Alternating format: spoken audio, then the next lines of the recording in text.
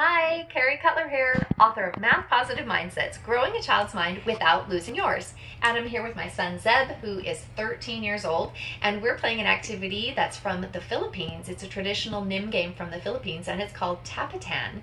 And it's a great game for building reasoning and spatial thinking and persistence. So it's a little bit like Tic-Tac-Toe, only there's an added element, which you'll notice in just a second. All right, Zeb, let's show how to play it. Why don't you start? All right, we each have 3 chips of our own color, and we're taking turns alternating, putting them on the board. And as soon as we get them placed, we're gonna start sliding them.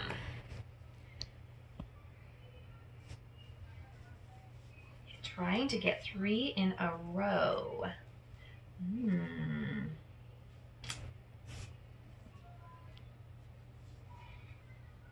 This board you will find on my website, carriecutler.com.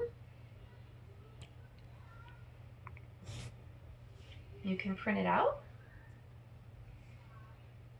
and you can find the full instructions there. Oh, you made it so I had to move out of the middle space. No, I didn't. I'm going to move right there. I've got one more move I can make.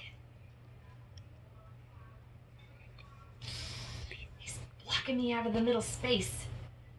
I have to move my middle guy out. I just lost. I can see it. No, you just didn't do it. Okay, I'm still in. You could have moved that to the center, but you didn't see it. But that's okay. I gotta keep playing. I could move this guy.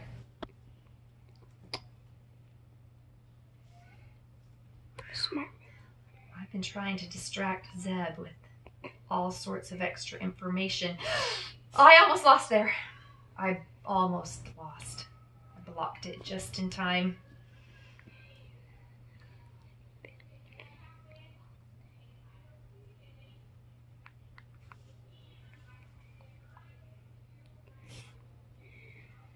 Now I blocked Zeb, so he has to move out of the center position, and as soon as he does, bam.